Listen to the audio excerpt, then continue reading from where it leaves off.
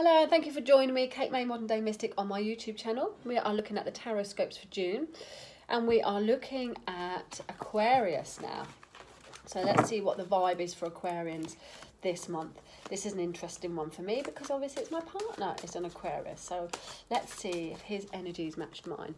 As you start the beginning of the month there, oh, we've got the Three of Swords. The beginning of this month, Aquarians, you might find that there is some disappointment. You might find that there is some heartache or some losses going on around you. This could just be emotional things coming up for you that now need to be released. We're coming into the full moon tomorrow, so it could just be the energy around you is shifting and you're feeling quite prickly there. Sometimes this card can come in with blood tests. I'm not going to go down the health road there, or that you could be looking at ways to improve your health. Whatever this card reflects around you, it's about releasing, not holding on to things. So letting go, but also sharing the burden.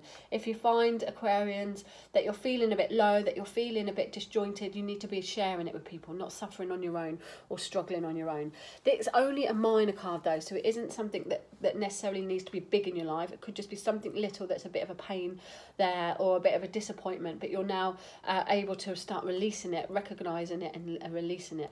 And you know, this full moon could bring up something of a little prickly area for you, that there's this release coming from it. As you move into the middle of the month though, it's another sword, so another air sign like yourself.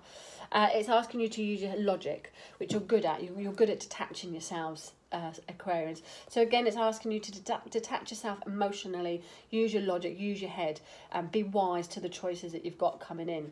Now, you might find that you are having to counsel yourself or counsel others at the moment, and this detachment is extremely important around you at the moment.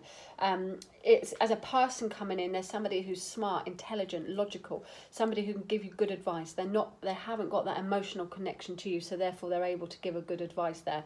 So you could be looking for counsel, you could be looking for possibly doctors come in with both of these to me as a consultant. There could be some news around you to do with doctors or consultants there, but good sound advice. So listen to any advice that you'll be getting as you come into the middle part of June, but also take your own sound advice as well with that logic and intellect. For me, this normally brings good news that there is a help coming to be able to help a situation heal. Now, let's hope we get a better one for you at the end. How good? As you come into the end of June, you've got the planning card. Now, this was chosen for our daily card today on my live. The planning card says that from this, you're going to be able to start working your way forward. You're going to be able to look ahead to the future. Things are going your way. Things are much more favourable as you come to the end of June. And you're going to be able to start planning creative ventures, planning new things, possibly planning trips. You do like your travel, Aquarians. Possibly planning more ventures overseas there, but definitely you're going to be in the where the energy is planning steps, planning the next way, and with a positive influence as well. It's indicating that you're in a good position to start planning now.